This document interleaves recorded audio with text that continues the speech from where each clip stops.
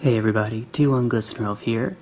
This is not being edited afterwards. This is me sitting down in my living room, taking a video of a bird that's just chilling over by our window, inside the house. So, just as a matter of spontaneity, I thought I might try to record a little vlog here for you. Something bird related. So, I'm going to tell you about birds of paradise, and my favorite birds of paradise moment.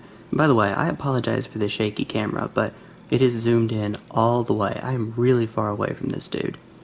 So, sorry about that.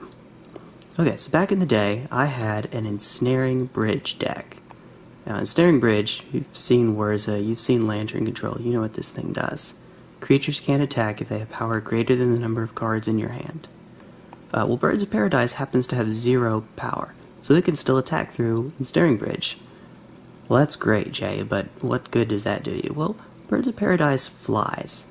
No kidding, it's a bird, and it's not a chicken. So, yeah, of course it flies. But that actually matters for this. So, the deck had Exalted shenanigans. It had Noble Hierarch. It had Kasali Pride Mage. I believe it had Cathedral of War, though I'm not completely sure about that. And one of the ways that you could win is set up Ensnaring Bridge and attack with Birds of Paradise. That wasn't the main win condition. It was a Presence of Gond's deck, so you're supposed to win with infinite 1/1s. But no, we also had that as a backup. And that was personally my favorite way to win with the deck, rare though it was. The deck wasn't particularly good. It was a janky deck. It was a homebrew, of course, knowing me. And I really liked it. So Birds of Paradise got there in that deck because it was a 0 power creature, just like this little, I think it's a wood thrush. You've got to be a 0 power creature. Alright. Set some seeds out for you, and you're not going after them, little buddy. And then really quickly, a question asked by Ruklin, one of our patrons. She asked, what cards would I like to have in Historic? So, of course, we get to add, WotC gets to add cards to it. It doesn't have to be, it can be whatever they'd like. Heck, for all they care, they could add Black Lotus if they wanted to the game. But what would I like to see, personally? Well, I think we're already Planeswalker out. We're already very Planeswalkered out at this point. Initially, my inclination is to say that they should put things in to make there be more archetypes in Historic. To make Historic feel more like its own unique format. And so, for example, and I'm not saying to actually do this, but if they put Infect in there, that would be very unique. It would be like a post-Frontier format that happened to have Infect. Although, don't do Infect, that seems like it could... As much as I like the archetype, that seems like it'd be a bad idea. But something unique. So, looking back in the game's history, and I guess also the low-hanging fruit is anything out of Kaladesh.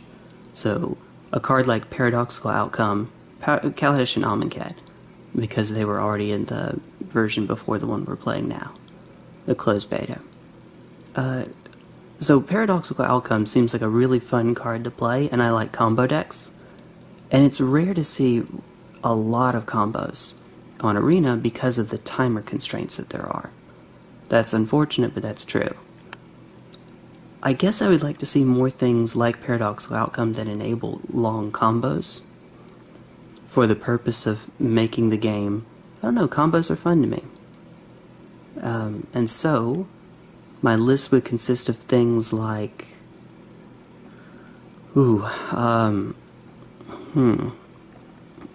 Tooth and Nail, I think, would be kind of fun to see in Arena. I don't know, you get the idea. The cards that enable more combos.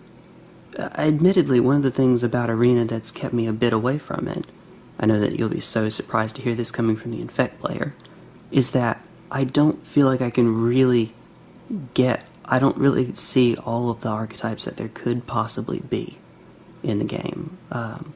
There's a lot of aggro, a lot of mid-range, a lot of control, And the combos that exist because of the restraints on your time can't be as fully fleshed out as we might like them to be. We're talking combos like Nexus of Fate into Nexus of Fate into Nexus of Fate. That's not what I'm talking about. I'm meaning paradoxical outcome, long string, payoff card. You know, something like that. I'm sorry, the camera is not steady, and that's my fault. That's 100% my fault. And this bird is like, what are you talking about? Just add Birds of Paradise. Which, you know, fair enough, that's another card to add, so we'll add that to the list. So we're at Paradoxical Outcome, Birds of Paradise to the nail. This is a weird list. This is a really weird list.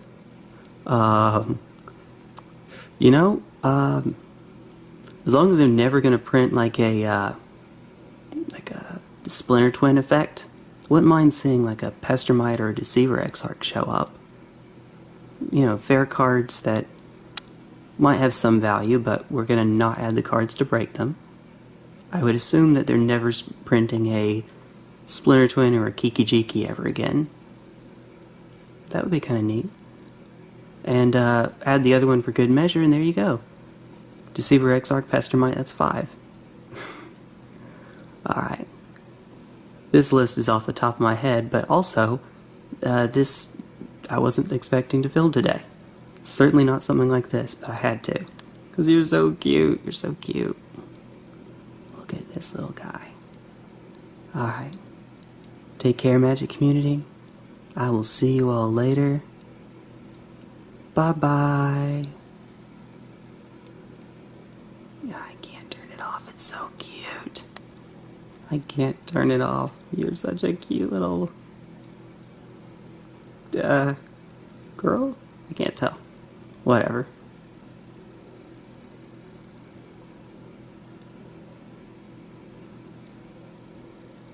Yeah, okay, so I am going to do something. I'm going to zoom out just a bit. Because it's going to get... You thought it was shaky before. It's going to get real shaky in just a minute. Yeah, I told you I was a ways back. Okay. Oh. I'm sorry. And... we're off.